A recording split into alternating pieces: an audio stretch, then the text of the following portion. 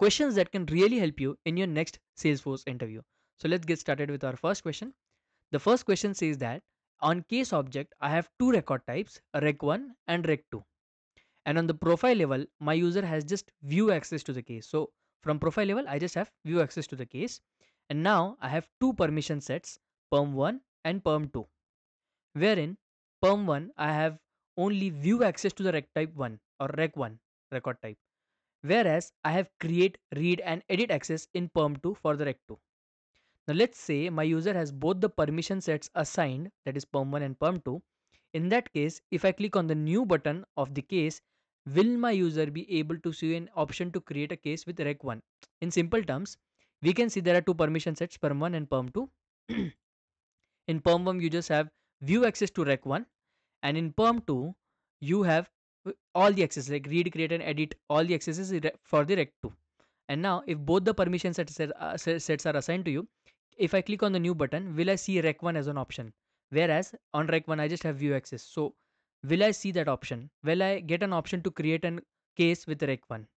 And the answer to this question is that yes, you will be able to create a case with rec1 as well if you have both the permission set assigned. And the reason is because from perm1 it's going to get the view access to rec1, from perm2 it's going to get the read, create, edit access, and it is also going to get the rec2 access, right? So basically from this permission set it will get the access to the record type, and along with that it will get the whole access to the object itself, that is create, read and edit.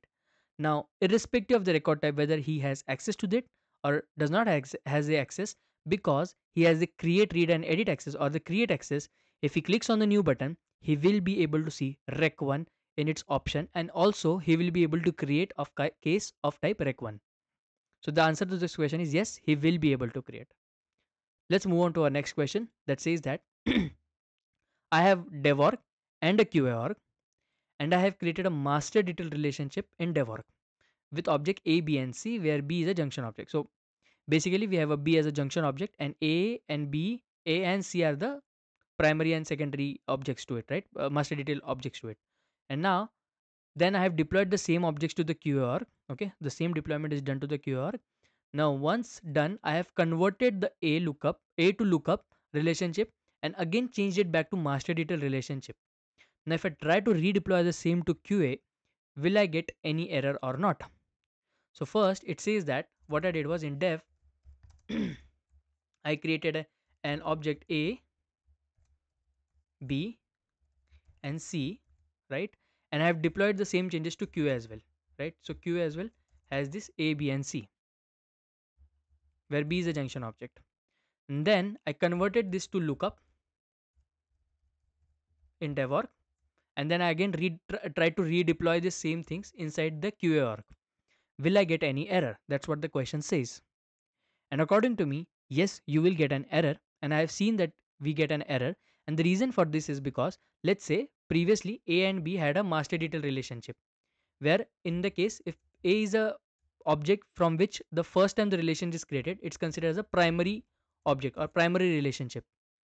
On the other hand, C will be considered as secondary relationship, right? So A is a primary to the B as far as the master detail is concerned.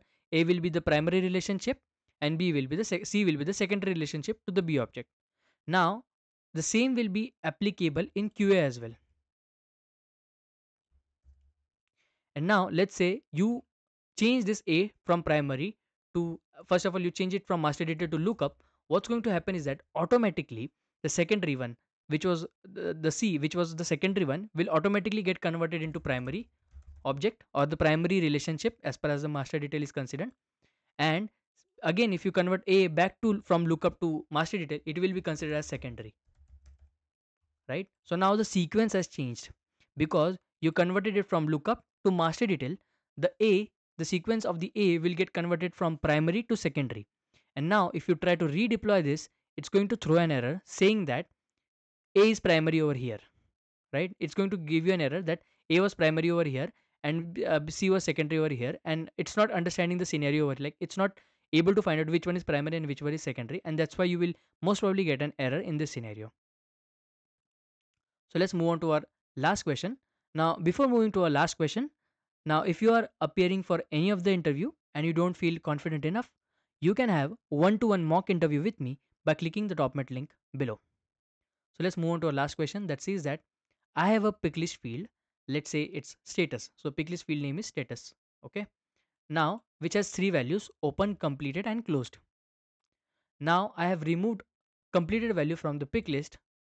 What will happen to all the records which status is completed? Okay, so basically there are three values: open, completed, and closed. And what we have done is in future we went and removed these completed values. So there will be existing records which has completed as its status. Now if I'm removing it, what will happen to those records? Now the answer to this question is that if you are changing the pick list value or if you're removing the pick list value, automatically Salesforce itself will give you an option: do you want to replace it with some other value or do you want to keep it blank? An example would be, if you remove this completed value, automatically we'll get an option either to change it to open or either to close. So all the records which were completed, you get an option to change it to open or closed, or even keep it as blank if required. So the answer to this question is you always get an option to set whatever statuses that you want to if you remove one of the value. So this was all the questions that I had to cover in this video. If you found this video helpful, I request you to please like this video and subscribe to my channel.